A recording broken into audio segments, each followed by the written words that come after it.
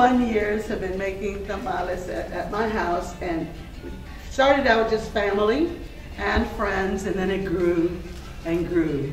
Well, tonight we're experiencing the second Teacher Tuesday program that we've started here at the Institute of Texan Culture. We invite teachers from the community, and in this case, Dr. Clark, who's here presenting her class, who are bicultural, bilingual students, and they're experiencing a tamalada and the history of tamales and the camaraderie that goes along with that. Do the masa first, right? Yeah, the masa first. Yo.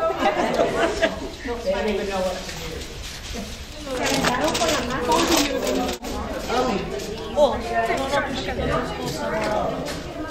And the whole thing, and you put that in the middle.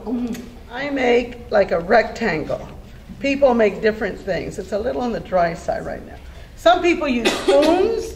Some spreading action here. Then you have to soak the chiles or chile poblanos to give it a lot more flavor, a lot hot. But you don't know. What I do is do it like this. See it?